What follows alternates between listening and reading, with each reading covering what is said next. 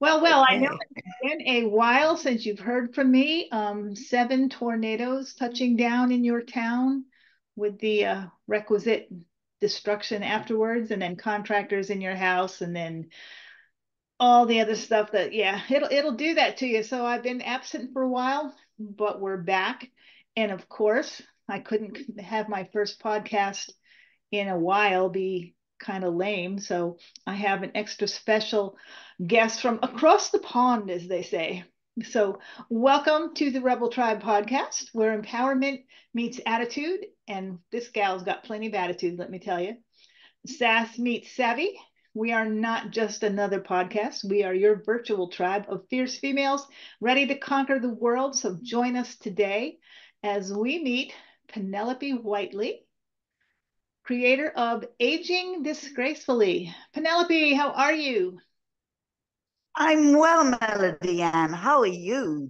I am so good. I'm so good. I'm glad we were able to pull this off because what is it, like a 15-hour time difference between us? Yeah, it's 15 hours. So I think we've got it right because for me, this is roughly 10 o'clock in the morning. For you, it's 7 o'clock roughly in the evening. And they're very civilized times, aren't they? Yes, that's always been the problem with a lot of my guests that I want to get to internationally. It's like, okay, we got to make this work somehow. Without me getting up at 4 in the morning or you being up at 4 in the morning. So Yes. Yes. I don't find 4 in the morning works. it doesn't for me. I'm barely coherent. I don't get civilized until about noon. Sounds about right. Well, let's get right to it. First things first. What is the secret to aging disgracefully? I'm asking for a friend and myself. I don't know that there is any specific secret. I think there are several things that you have to be aware of, and there are several things that I believe you actually have to do if you don't already do them. And the first thing, of course, is loving yourself. If you don't love yourself, then your confidence level, your ability to give people sass, your ability to have an attitude that is your attitude and nobody else's, and a touch of irreverence. And I think you need to bring in all those things that children have. You think of a child of 5 or 6, they don't care about anybody really. They just do their own thing. They dress the way they want to, they speak the way they want to, they say what they want to say, unless they have terribly strict parents. And I think that's the way we have to be certainly after 55, and maybe onwards. So I think when we hit 100, we need to be that wonderful, childlike, delightful human being who doesn't really care about anything else except living a life and having an attitude that helps other people do the same. Well, that was one of the things that first attracted me to you. It was you were posting a picture of some shoes, and I was looking at those shoes going, I couldn't wear those at 20. There's no way I could wear them at 60. So that was one of the things that I first noticed is that you just seem to challenge the conventional notions of aging. So did you have like a eureka moment that kind of sparked this whole journey? No, I have to be honest, my mother is responsible. My mother, the expression aging disgracefully was my mother's. And when I was a little girl, I'd say to her, "Oh, Miss Strudwick, for example, wears so and so," and and she tells me she's aging gracefully. And my mother says, "Yes, well, I'd rather wear these shoes than age disgracefully." So that's where the expression comes from.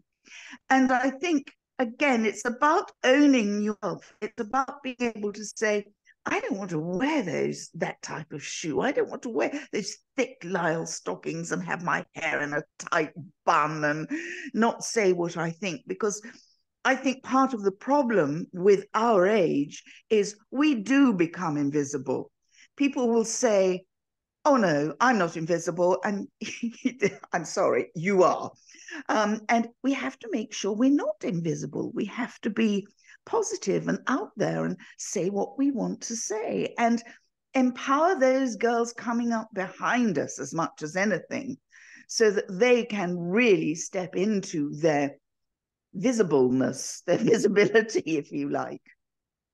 We actually had a podcast not too long ago where I had several ladies on, and we actually had that conversation about the fact that, first of all, as women, we have to fight to be seen. And as older women, we really have to fight to be seen and be heard. And we all were telling our stories. Has there ever been a time when you actually had to like put someone in their place for some age shaming? Spell it. Oh, quite a few times, actually. And one of the things I've learned about it is that if you do it in such a way that it's irreverent, but it's funny. So I always bring humor into these conversations, because most people don't like to be put down seriously. And for me, non-aggression is always better. And I liberally lace everything with a huge dose of charm. And I try to be as pleasant as I can when I'm putting someone down. So it comes back to, I use sarcasm a lot and irony, and sometimes they don't even understand it, especially if they're a man. Sorry, not beating men, but a lot of men don't understand sarcasm and irony. So yeah, do it, but do it nicely is my motto. Okay, well, I'm going to pick your brains for some secret now. So I need to know that in a world that seems obsessed with youth anymore, how do you stay so unapologetic about aging? I mean, I see it in everything you post, and you see so many other women get on there and they're like talking about how old they are, and you're not. You're like, yeah, I'm old, and I'm old, and here I am. How do you stay so? Yeah, well, I don't really know. I just am. I refuse. Everyone says, oh, well, age is just a number. And yes, age is just a number. There are some numbers you wish you never hit, but age is just a number. And again, it comes back to attitude. If you're willing to say, my age has nothing to do with me or my life around me, which it doesn't. Your age only affects you if you let it. So it's one of those things when people say, oh, my parents are responsible for the way I am. No, they're not. You're responsible. Everything about you is your responsibility. And once you accept that, and I've worked with a lot of women who found that particular part of the aging process very hard, but then younger people find it hard. Nobody will accept responsibility for the way they are. And they have to, because no one else has done it. So how do you handle that inevitable, you're too old for that comment? I know I've heard them. Most recently from my own grandson. First, when I told him I was getting on TikTok, and I was politely informed that you're too old for that, Grandma. And then when I told him I was starting a podcast, I got the same thing. You're too old for that, Grandma. So how do you handle those you're too old for that comments that we all get? Well, I'm probably going to upset you with my answer, but I just ignore them. Truly. Oh, you're too old for that. Oh, really? Tell me when I've done it. Then you can tell me I'm too old for it. Nope. Because you look at them, you look at people who say that and you think, yeah, so what have you done? And what are you doing now? You're walking around whinging about the fact that you have arthritis and you don't know what to wear and your feet hurt and, oh, my husband's got this. I mean, seriously, get over it. Build a bridge, get over it. Well, it doesn't upset This me at is all. your life. Well, it's got nothing to do with anyone else. If you want to do a podcast or go on TikTok, that's your business, not theirs. And they don't have to watch if they don't want to. Good, because that's exactly what I did. It was like, yeah, watch this. Go for it. Here we are recording the podcast, and yeah, I've been on TikTok for a while, so we're all good. Well, we're doing well then in that case. So what made you decide to try and turn this whole attitude into an actual business? Um, I've always been interested in style and fashion and design and anything even remotely artistic. So through the years, and there have been many, I've always been involved in it. And one of the things I found was that there are several things. One of them was I used to speak a lot at different events, which I don't do so much now, which is a shame because I love it. But people would come up to me afterwards and say, and I have a course I run about writing books, and they come up to me and say, oh, I really want to write a book and I want to tell people this, that, and the other. And I just look at them and say, well, write the damn thing. I know I'm stopping you. And the same with style. People would say to me, oh, well, you know, I have big hips. Well, you can wear this, this, and this to get round that problem. I used to run a course called Lose 10 Pounds in 10 Minutes, which, of course, is nothing to do with weight. It's about the way you dress. And you can, if you dress in a specific way and say you have a big belly, which a lot of us do have at a certain age, you can disguise it so you don't look as if you have it. And I think too, style, attitude, all of that, if you present yourself in such a way that you can't be ignored, and I don't mean by wearing ridiculous clothing that would only suit your 18-year-old granddaughter, or makeup that should have been thrown out 50 years ago, or a hairstyle, more importantly, that belongs on a woman half your age and not you. If you can get past that, then, and get over that and not do it, then you reach back into your visibility again, because people, for some reason, and I'm not advocating dressing like an old person, I'm advocating, oh, I can't even say that word anymore. I'm saying dress as though you mean it. You're a mature woman of whatever age, and you're not going to take any of this rubbish lying down. So aging disgracefully came naturally. And if you talk about aging disgracefully all the time, your attitude changes. So that wasn't hard, that part.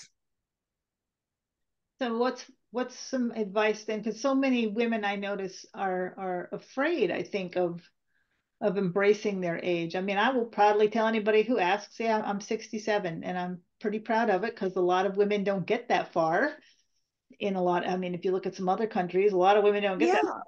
And, you know, there's many women out there that have not, I'm not saying that I don't have my fair share of aches and pains and whatever, but for being 67, I get around a lot better than a lot of women my age and younger. So, you know, I'm not afraid to tell people how old I am, but I've noticed a lot of women are. And if you watch the commercials anymore, it's all about creams and potions and lotions and this and that to look younger. What do you tell people who are so afraid of, you know, their first wrinkle? Oh my God, I've got my first wrinkle or my first gray hair, I'm old. What do you tell these people? I think, again, it comes down to attitude, because there is no cream or potion or whatever that is going to turn back the clock. Your age is your age. I'm 75. I'm 76 in September. Oh, Do I care? No, not really. Am I happy to tell people? Yes, because it doesn't make any difference. But I think when people get on the merry-go-round of worrying about the first wrinkle and their crow's feet, and they're losing their life, because it's a waste of time and it's a waste of effort, and it sure as hell is a waste of money to try and do something about wrinkles and crow's feet and saggy this, that, and the other. No, I'm not saying I don't believe in things like plastic surgery. I do. I'm happy to have that done, you know, just to have it all lifted out of the way. But I think aging is about, and the way you look is about sagging rather than wrinkles. Your wrinkles are your badge of honor. They show you've lived a life. if you have laughter lines and again, they show you've had a happy life and you've laughed a lot, and people love you when you laugh. They don't love you when you're sulking and miserable and etc. It's called please leave the building. But yeah, I think again, wrinkles are a sign that you've lived a life and you just want to make sure you've got the right wrinkles. Okay. I'll have to go check. Do I have the right wrinkles? I don't know. I have a few, so hey. Oh, darling, I'm covered in them. I've even got them on my ankles. So Now I need to go look. Do I have wrinkly ankles? actually, it's funny. The one thing that most women worry about more than anything, this is in my experience, is grey hair. Oh, yeah. And they get terribly upset when they get grey hair. The reason we go grey, I'm not going to talk about the scientific reasons or anything, but the reason we go grey, in actual fact, I believe, is because it softens our face rather than having something dark around our face, which highlights the bad bits. Grey hair softens the overall appearance of your face. And the trick, I think, is to find a cut or a style or a color. You may want foils or silver foils or whatever, that adds to the softness. And then it's important to look at your makeup, because you can't wear the same makeup. You've got to tone it down, use different shades, etc. And that's important. So the bright blue eyeshadow is out. Is that what you're saying? I would say yes. I'm not sure bright blue eyeshadow worked when you were 20, to be honest. However, Oh, it was hot when I was 20. I remember because I had this makeup kit that I used to get this makeup box every month. And then one of the things they sent me was this bright blue shiny eyeshadow. Okay. So apparently it was in back in those days. Back in the 70s, it was cool. And I don't think and it works well on young faces. but yeah. And I know what you mean about the hair. I colored my hair for the longest time until finally it just got to be annoying more than anything. It got to be a pain in the hind parts to drive to the salon, sit there for an hour and a half, 2 hours while she messed with my hair. And then it's like, and then to do that like every 6 weeks, I finally was like, I'm not doing this anymore. This is annoying. I'm giving up a good 3 hours of my day just so I can not have gray hair. It's not worth it. So I stopped. Yeah, it's really fun. Yeah, you have to. I think you have to decide what's right for you. And nobody who writes in a magazine or has a YouTube channel or whatever knows what's right for you. They will give you generalizations. You know, when I'm talking to people about style, I give generalizations. There's nothing specific unless I'm working with them in, oh, hello, pussycat. We have the cat. How did you get in here, Mac? Get off. Like I said, this is my podcast. If it can go wrong, it shall. Okay. And we've got a little white tip on our tail. Yes, we do. Oh, how sweet. This is Mackie Oh, I Cat. love it. So you Gorgeous. found him in Sorry, yes. oh, you want to be on? So this is don't step on the keyboard. Okay, come here. Okay, come here. All right, time to get down. We found I love it. a stack of pallets when we were out. We heard this little meowing, and he was just a baby. So I looked Oh, at the kitten and I called him and he wouldn't come. So then we just kept walking. And the next thing I know, I looked behind me and he was following us. And I was like, oh, we were oh, in a parking lot because we oh, were walking on a trail. And I was like, I'm going to get run over. So I stayed there with him. I made my husband run over to the store and get some cat food. I said, go get a can of cat food. Okay. I said, because he's going to get his little butt run over. So he went and got a can of cat food and we coaxed him close enough to us to grab him. It's lucky we didn't get clawed to death because we weren't sure if he was wild or not, but he was so tiny. So he was probably okay. So we grabbed him and took oh, him home. And I guess he either got lost or somebody threw him out because we brought him home and just set yeah. him in the house. And he was instantly like, I'm good. He just moved right in. Yeah, None of that wild yeah. feral cat stuff. So No, I find it strange that the things people do to animals, I really do, and I hate it. I get very upset by the things people do to animals, truly. They do it to humans, it doesn't worry me so much. yeah, I know that feeling. Yes, I know. I have a house full of rescues because I live at the end of a dirt road and it's a drop off point. So I have a house full of rescues right now. I have, including Mac, 3 rescue kitties and 2 rescue puppies. Oh, that's lovely. Oh, The I Chihuahua. like, oh, there, I can see him behind you. Yeah, that's where he normally sits. I don't know why he decided to get down and walk around. Normally he'll just sit up there and be quiet. And It's like children, isn't it? Yes. Sorry, anyway, yes. now that we've digressed a lot, okay,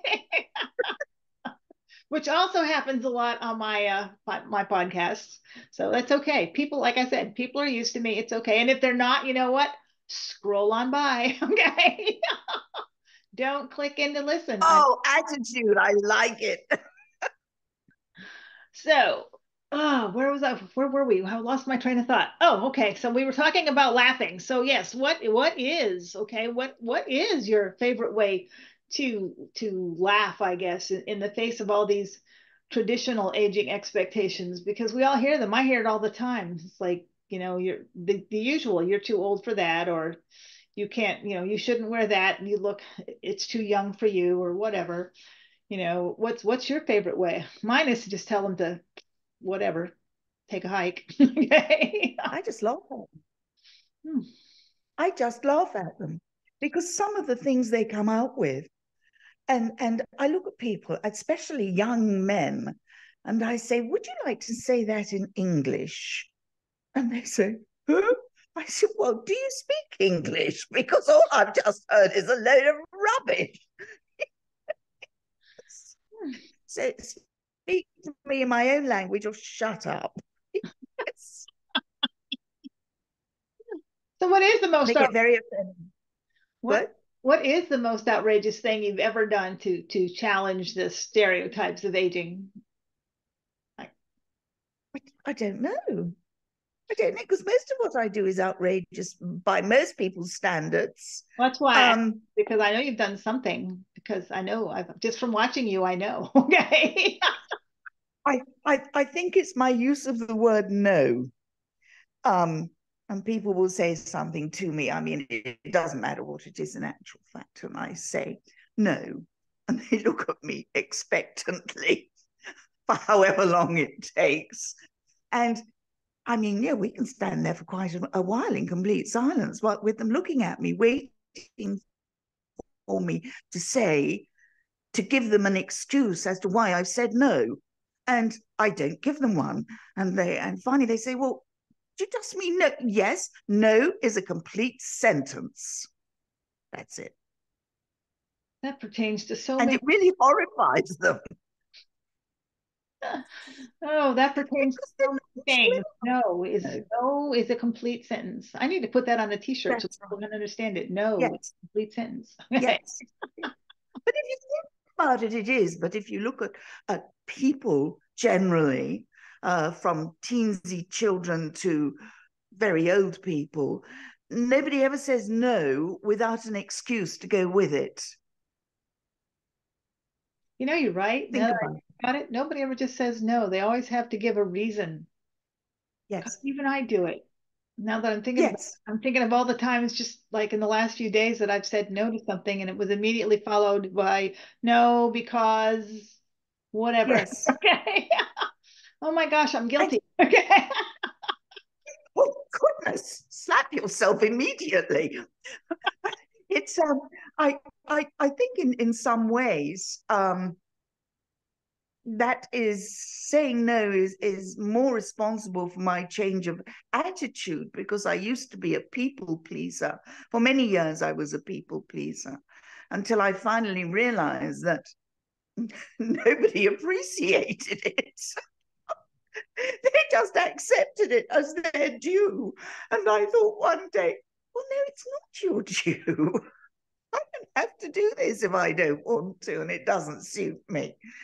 And once you reach that realization that you really don't, you can say no with no excuse, and you don't have to do what people expect of you, then I think you're well on the path, if not having reached the point of having the right attitude for a woman who will never see 55 again, and who, to all intents and purposes, to a large part of the world's population, has become invisible.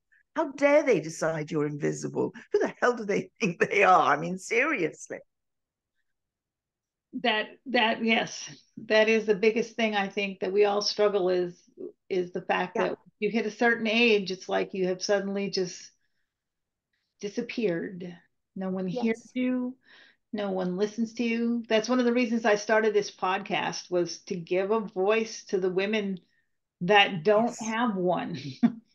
Because we do all have things to say, and some of us have we do say, and they're wise things and they're sensible things and they help people and teach people. I remember my first real experience. I must have been, I think I was early 60s, and I walked into a coffee shop, funnily enough, here in Melbourne, in Australia. And I walked into a coffee shop and it was lunchtime, and there were about 7 or 8 people in front of me, all youngish people, you know, maybe early 30s or something. And they ordered their coffee and got whatever it was they wanted food-wise, and they left. And I'm still standing there. I looked at the guy behind the counter and I said, "Excuse me, a hole in the ozone, or have you recognized that I'm actually a human being standing here waiting to be served?" And he said, "Oh, sorry, we've been a bit busy." I said, "Yes, I noticed that, but that doesn't mean that I should not have been served. I was the first person before the hordes came in, and I still haven't got, oh, well, what did you want?" I said, "Okay, so I gave him a huge order of things I wanted. And he put them all on the counter and said, 'That's so much.' I said, 'Yes, but I'm not paying it now because you've given me such appalling service.'" And he said, "Oh." So there was a bit of a confrontation, and I won. What a surprise. And I left the show, and I thought, well, that's it. That is obviously I'm at an age now when I'm really old. Nobody recognizes I exist. I'm just a hole in the ozone. And I was so angry, I can't tell you. I said some things to him I shouldn't have said, which were of a personal nature. But I thought, no, I'm over this. Already I'm over it. I've got another 25 years to go. How do you stay? So I don't know. What? I said, how do you stay so bold and daring when it's like, when they're trying to put you in a box?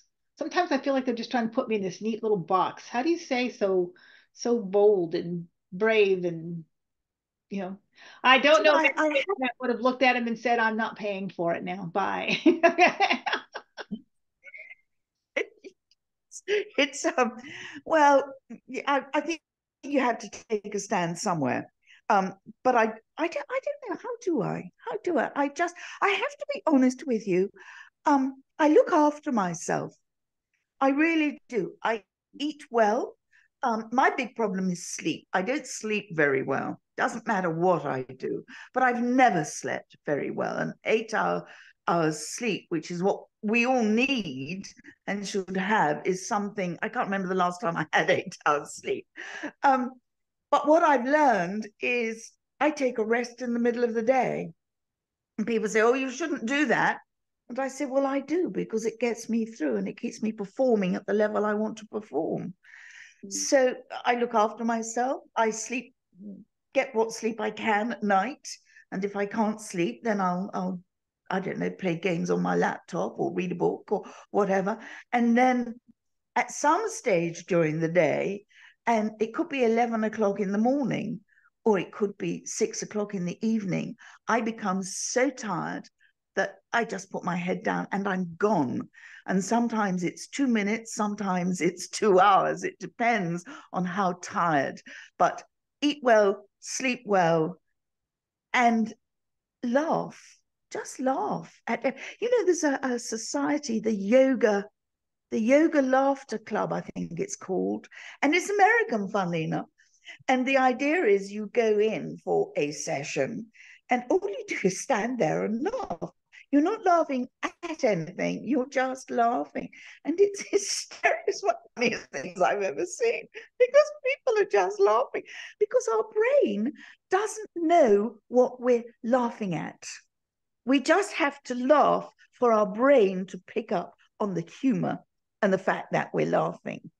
And I found that so interesting. So one of my big things is smile. Always smile.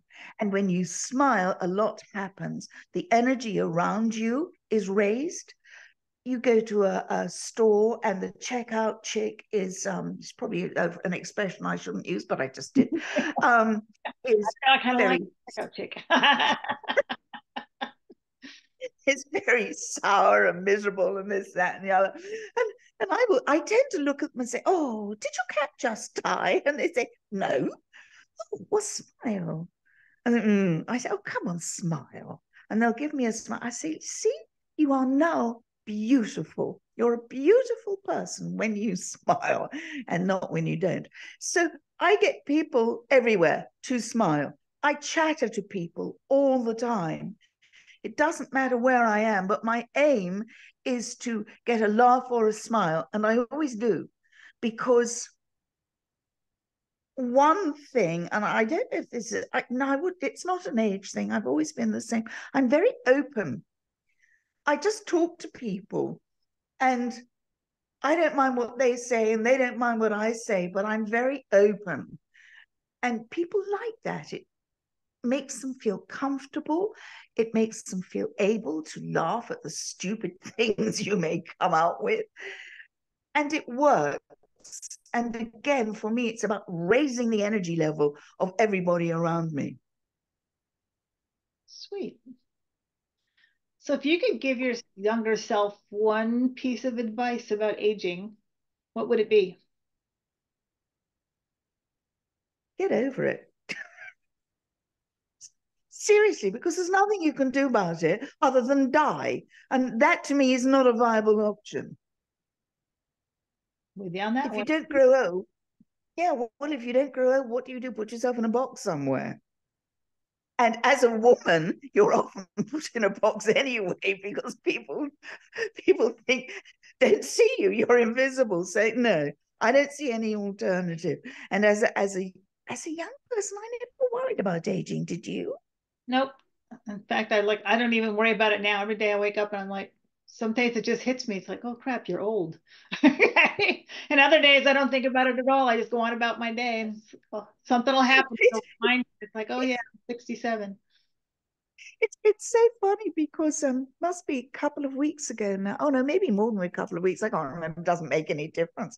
But I woke up one morning and I was thinking, a friend of mine just had a birthday, and I thought, oh, isn't that sweet? Blah blah blah. And I woke up one morning and I thought, oh my God, my next really big birthday is 80. And I thought, how did I get to be this old? Because I suddenly realized, yes, 80 is old. And in reality, I don't think 80 is old. 80 is as old as you want 80 to be. Well, my mother-in-law is 88 and still chugging along. So hey, Oh, yeah, yeah. I tell her she's going to outlive me. She's going to outlive all of us. It's interesting how some people live so much longer than others. I look around me now, and so many of my friends that I went to school with and to university with, and they're dead. And I think, what? What's wrong with them? It's very strange, really is. Yeah, she's finally at the point where she will now let me actually, if we go over there for dinner or anything, she will now permit me to load up the dishwasher for her because it's hard for her to do that now. For the longest time, I was not permitted to do anything in her kitchen other than eat whatever she put on the table in front of us. But now we get to help clean up because it's hard for her. It's like, well, I had to wait for 88 to hit before I was actually allowed to do anything in your kitchen. That's awesome. That's great, isn't it? Really, if you think about it. I It mean, is. she has a great attitude. She does. I love her. I love her. It took us a while to get there, but now I love her. And I so, bet she's not invisible as well, so what's next for Aging Disgracefully? Any is she? upcoming projects that need to be that we should all be excited about? I know you've been talking Um, about a podcast of your own. yes, yes. It's about to start the podcast. Today I'm recording the first episode, which is just me talking about what it is. It's called It's Never Too Late. And it's aimed at our women because it is never too late. If you decide you want to start a business, we'll do it now. Oh, I'm too old. No, you're not. Just do it. So there is a book called Feel the Fear and Do It Anyway. And it was written by a lady called Susan Jeffers, and it's been around for quite a while now. And I found it again the other day, and I thought, it's so redolent for people our age. Feel the fear and do it anyway. You've been there, you've done that. Most of your life has been spent living within the expectations of others. Isn't it now time to live your life? So that's It's Never Too Late. I've got a few books that are being reworked at the moment. One of them is called Hot Stuff, and I've divided it into 5 different books because I wrote it several years ago, and it was called Hot Stuff, The Ultimate Guide to Style for Women of a Certain Age. And I wrote it in 2008, and everything in there is actually still spot on, really. But so there'll be a book on accessories and shoes and that sort of thing, and a book on this, that, and the other. And then I've got books. I've got a book called Menopause, which surprisingly is about menopause. Then I've got things like the 5 steps to beat menopause and diet, and of course my big thing is travel. So my new website is live today or tomorrow.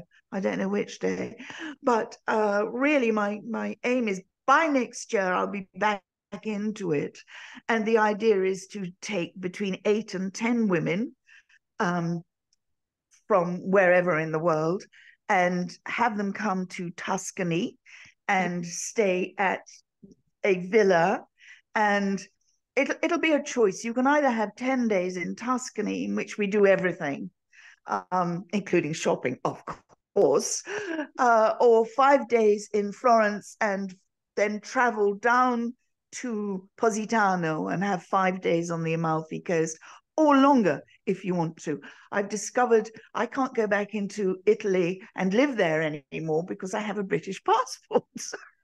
And after Brexit, nobody can get in there if they have a British passport. But I found a way to do it. And I'm thinking, if I'm there for 3 months and people want to come, and I will give help on.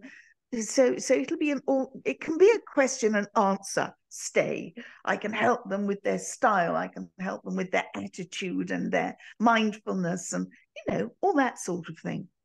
So Italy is my goal. I don't really care about any more. The south of France is very nice as well, because of course I've been to 57 countries, so I Tuscany's know where is best. so What keep is that?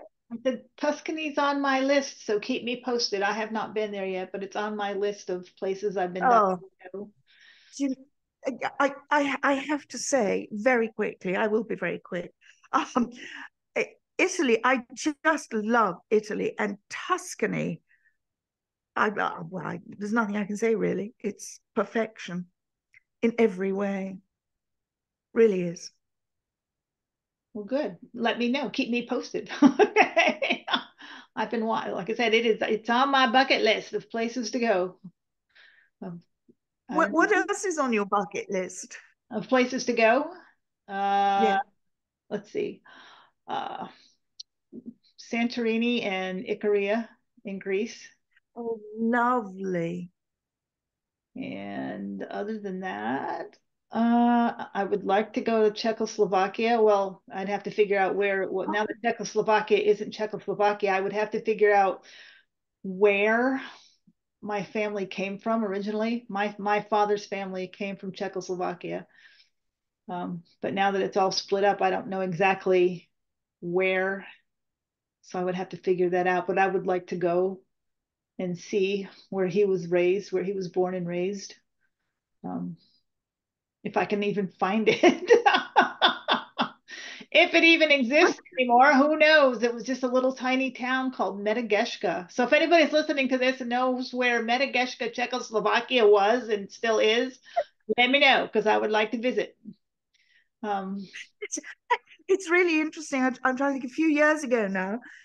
Luther said, "Oh, we're going on a bike ride.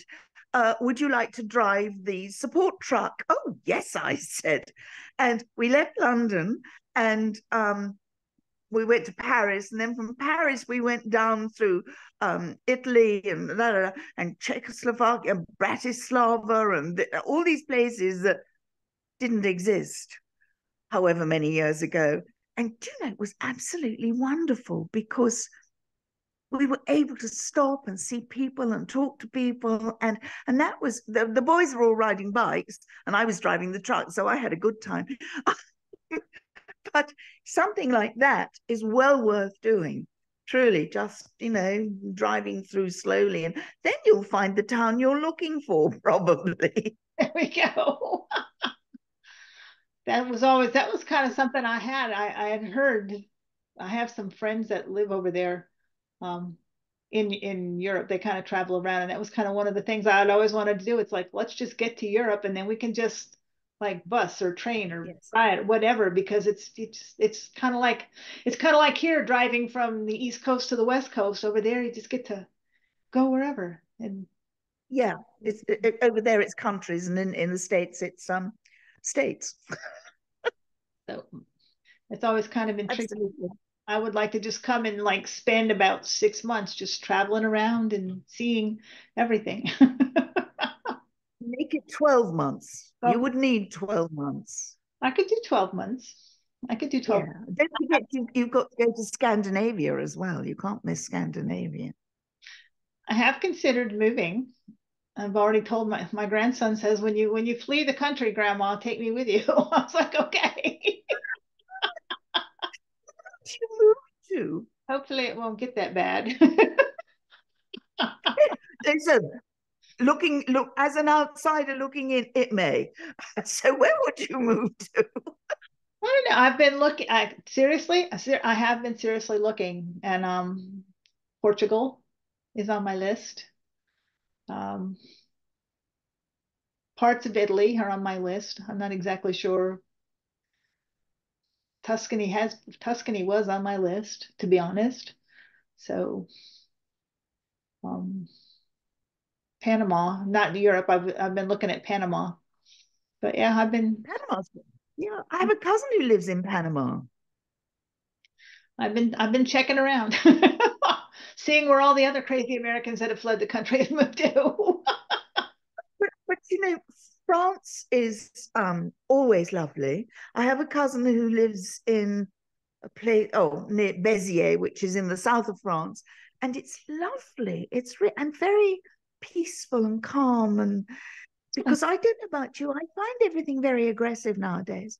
Yes, that's what I want. I want peaceful and calm. Like I said, I'm moving to that South Sea island that my friend's grandfather is the chief of, and that's where I'm going to go. I'm gonna live It's there. not Samoa, is it?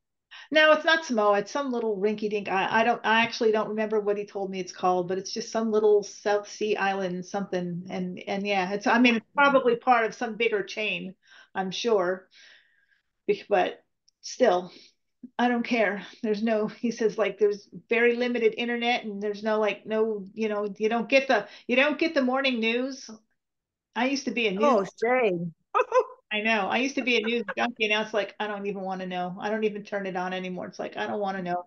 If the world is ending, I'll know soon enough. And other than that, I don't want to know. Okay, I'm so tired.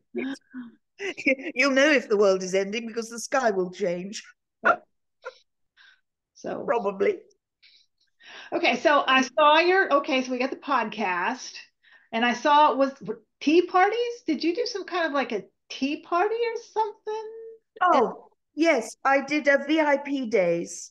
And I still do VIP days, but they're more private now. So it's individual invitations to people to join me for a VIP day. And really, it's just afternoon tea in some terribly expensive but very gorgeous place.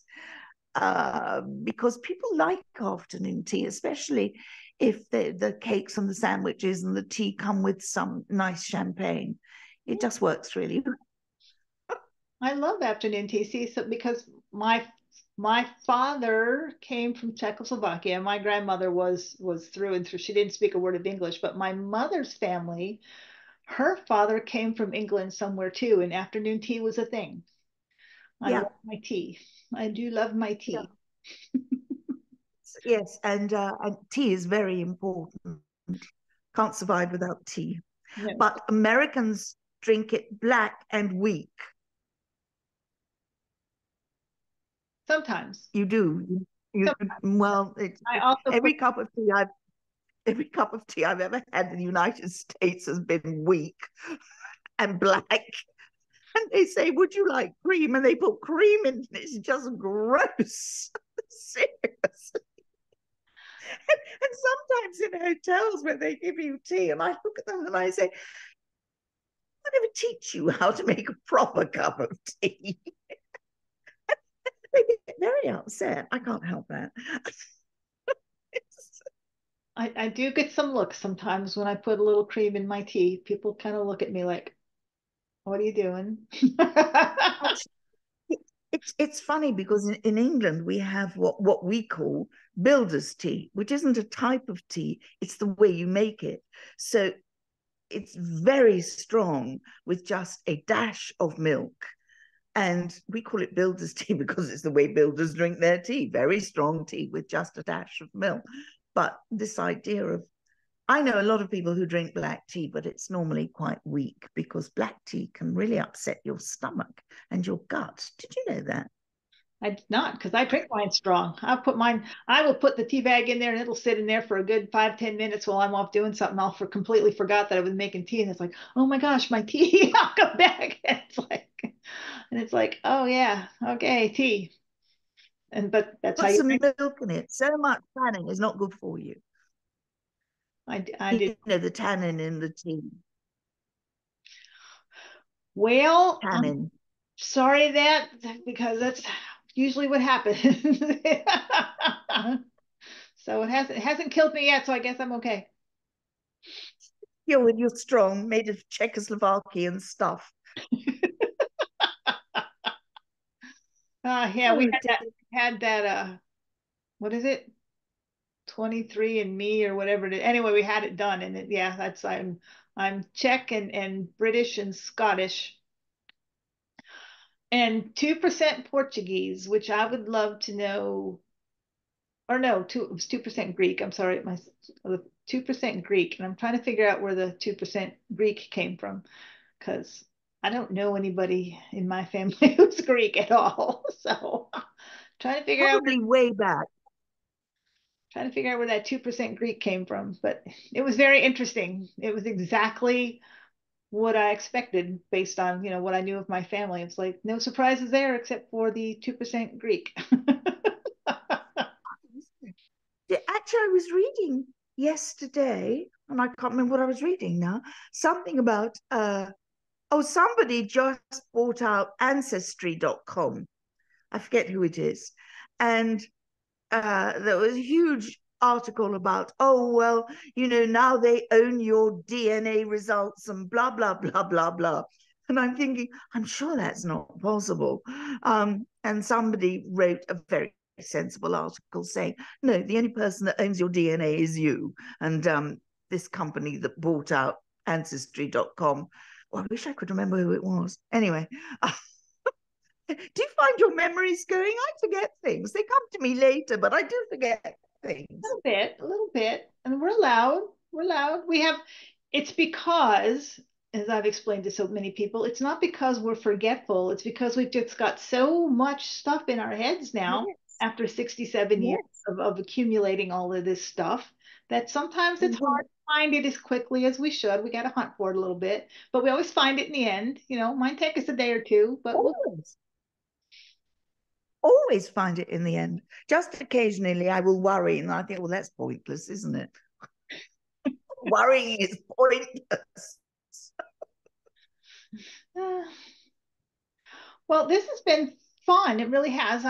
So besides the books and the podcast and the tea parties and anything else, and the travel, I'm really the travel is called Blossom Beyond Borders. And the reason it's called that is because most of the women that come with me will blossom into themselves. It's not just beyond where they are.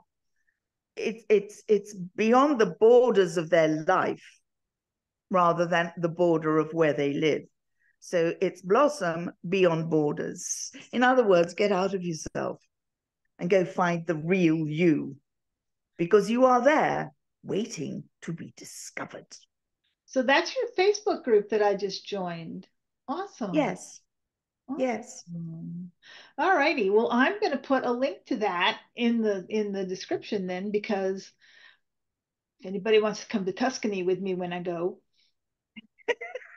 or even with me when I go. I'm open to a travel companion. So yeah, I'm going to put that link in there. So you can all get in touch with Penelope, and just in case you want to come to Tuscany with us when we go. It's a limited group, I heard her say. Keep you posted. Yeah. I'll keep you posted. Oh. Pack your bag ready, just in case. Don't tempt me. I might have that bag in my closet ready to go. I do like to. And don't worry about clothing. You can buy some there. I've done that before too. Okay. My husband and I are known for our little impromptu road trips, and we will often start out on just a drive, and then it's be like, oh, we're too tired to drive home. Let's spend the night. Well, I don't have anything to wear in the morning. Let's go shopping. Okay. So yeah, I love it. That would not be unusual. And we do love the travel. You do realize that you are, you and Del, you are aging disgracefully, don't you? Because you're doing what you want when you want. That's the plan. So you are definitely aging disgracefully. And that's really what it's all about. It's just being you. I always told my kids I was going to live to be 120, and I was going to be, I can't think of her name. She was on a TV show. I can't think of her name now. It was a character on a TV show, and she was quite the hot thing, even at her age. I was like, I'll be like, don't, yeah. My husband, I have a friend who does couple boudoir photos. She does boudoir photos for couples, and I keep telling my kids, I was like, I'm going to get your dad. We're going to go have our boudoir photos taken together, so that when you're cleaning out my house after we're gone, you can be looking at it and go, oh my God, mother, really? Actually, it's interesting. A couple of really dear friends of mine who are in their 60s, both have boyfriends who are 12, 15 years younger than them. And they have such great relationships. I'm thinking, oh, well, that'd probably be okay, really. And I think for them, it keeps them young as well. Why not? I like it. Well, why not, as you say? It's good. Anyway, it's been lovely talking to you. I appreciate this. This is fun. So If you would like to connect with Miss Penelope about any of her stuff, I will put the link to the Facebook group, the Blossoms Beyond Borders, because I just joined it and I'm already loving it. I can't wait for the travel part to start up.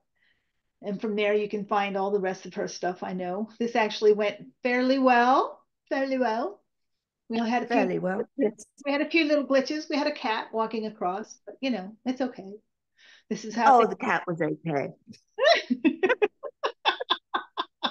And there was a couple little glitches here and there, but for the very first one, after such an absence, I'm good with it. I'm good with it. So if you were all Well done. if you were all good with it, like, comment, share, you know, do all the stuff because we are trying to grow this channel. We want this channel to be a place where women can have a voice because as you heard Yes. her say, we don't. We're invisible. We're put in boxes a lot of it, especially as we get older. And this is your place to have a voice. So like, comment, share, do all this stuff because we're trying to grow the channel. And Miss Penelope, thank Absolutely.